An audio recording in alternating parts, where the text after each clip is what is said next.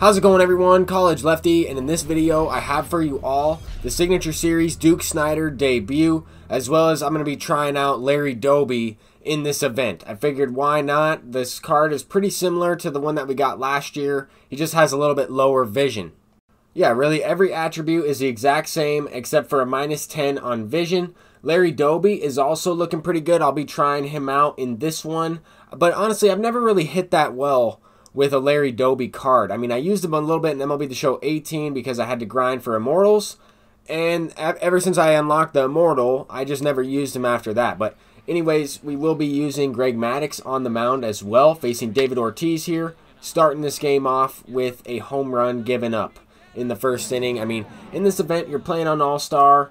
You're trying to get your starting pitcher through at least the first inning, or at least I am, because I'm trying to grind out stats with Greg Maddux. It just seems like sometimes when you use a pitcher with lower hits in K per 9, especially on All-Star, they give up, a lot of weak base hits, a lot of late jammed hits or early bloopers. And here's a really good example of it right here. I mean, a seeing eye single through the right side, and Rogers Hornsby pulls this one. This is a cutter, low and away, and he swung like with a one-handed swing, kind of just blooped that one in. I mean, I've gotten hits like that before. I've hit the baseball very similar and gotten rewarded in that way.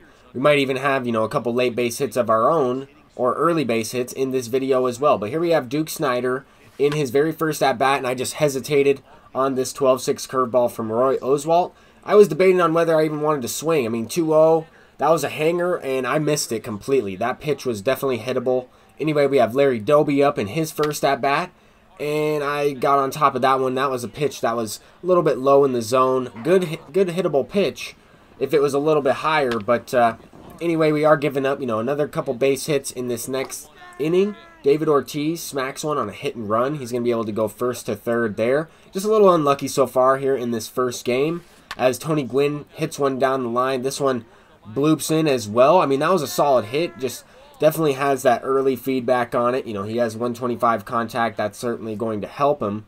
It's just we're getting a little unlucky. Everything seems to be, finding a hole, falling through, and now we need to get a couple base hits of our own because we only are down to our last 6 outs. I mean, we're playing 3-inning games here. His pitcher is going to start to get a little bit tired, just like mine. If I were to go to a reliever, he might throw 4 or 5 pitches, and then that's it. He's in that yellow range. It's much tougher to get outs in that way. So I'm trying to take advantage. I mean, 8 pitches from Mariano Rivera. We are able to expand the zone a little bit. Hit this cutter inside on the hands for a knock after Craig Biggio goes deep. Now we brought in Larry Walker as a pinch hitter. I mean, I'm using some guys on the bench that are better than Duke Snider and Larry Doby. I just wanted to try these cards out in this event. And the reason why I'm doing it in this event is because I just don't have a place for them on my ranked seasons team. I don't know why I would want to go into a game of ranked with, lower rated outfielders. I'd rather just do that in the event, something that doesn't matter at all. And here, Duke Snider goes deep on a pitch up above the zone. Definitely a solid hit. I mean, I probably should have had another one right here with Larry Doby. I did miss it, though. I was under it. Had pretty good timing there on the early side of good, just barely missing that perfect timing window. But we do take, a 2-run lead. We scored 5 in that last inning. But honestly, I mean, I just wasn't hitting the ball that well consistently so far in these first 3 innings. We are able to earn one of these prestige players, though, in this prestige XP reward path. And I'm just going to go ahead and probably select either Barry Larkin or Minnie Minoso. Those are the only 2 players I have left. I already have prestige Ryan Sandberg. I already have Buster Posey and Reggie Jackson, both prestige. And that's who you would get out of this pack, as you can see here. But a lot of people are prestige level 100 already. I kind of have slowed down, my XP grinding and playing Showdown and just really just grinding against the computer in general. I've just been playing the event, a handful of games of ranked seasons.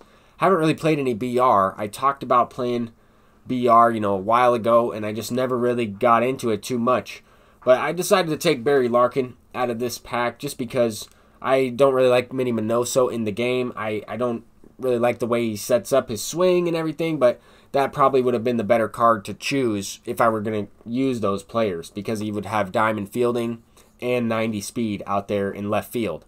But anyway, let's go ahead and hop into another game here. We're going to be using Madison Bumgarner, and whenever I'm using Madison Bumgarner in this event, I'm always batting him at the top of the lineup because I'm trying to go deep with them. Here we get a base knock from Duke Snider. And now we're trying to hit one out with Mad Bum for a 2-run shot to start off this ball game. Why not? I mean, this pitcher can hit a little bit. I like using him, and I haven't hopped into a game of ranked with Mad Bum.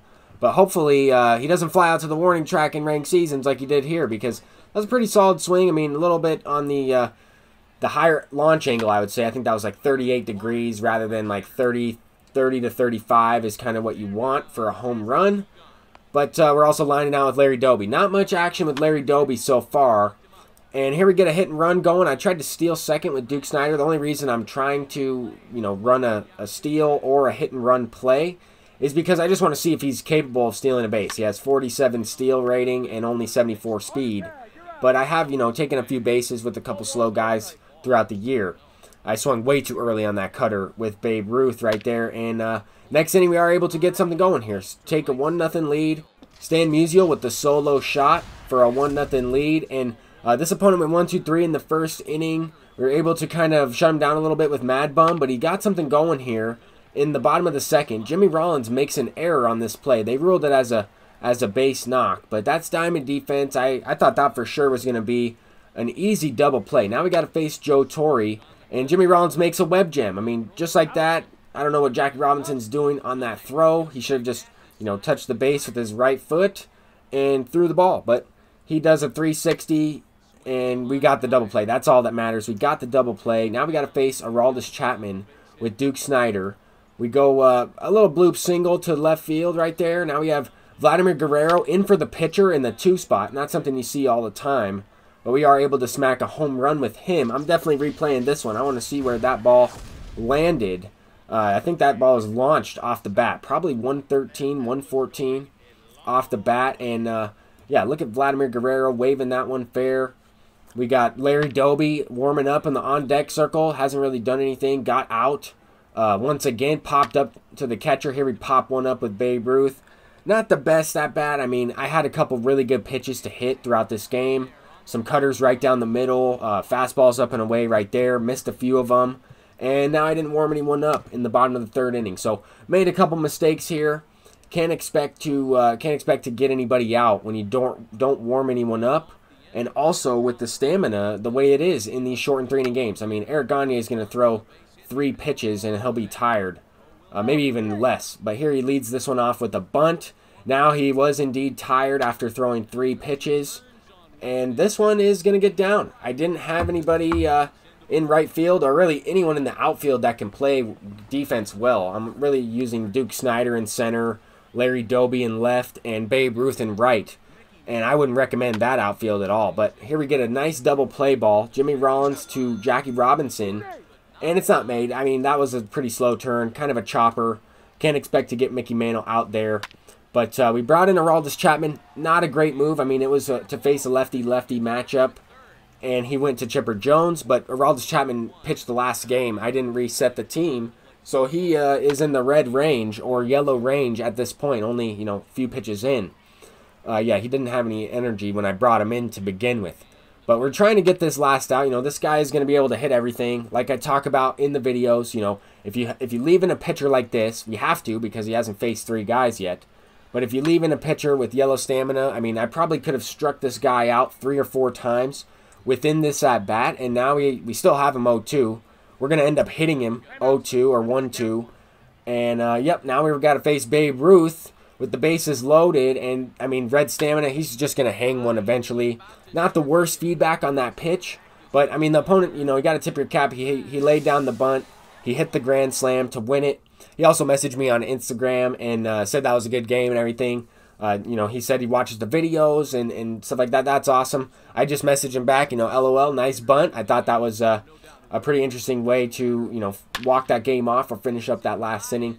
It's all good though, I'm just messing around. I'm batting my pitcher in the 2 spot. These event games don't mean anything to me. I'm just looking to get some gameplay with Duke Snider and Larry Doby, and we haven't really done anything with Larry Doby, so hopefully in this video or in this game, we can kind of turn that around towards the end here.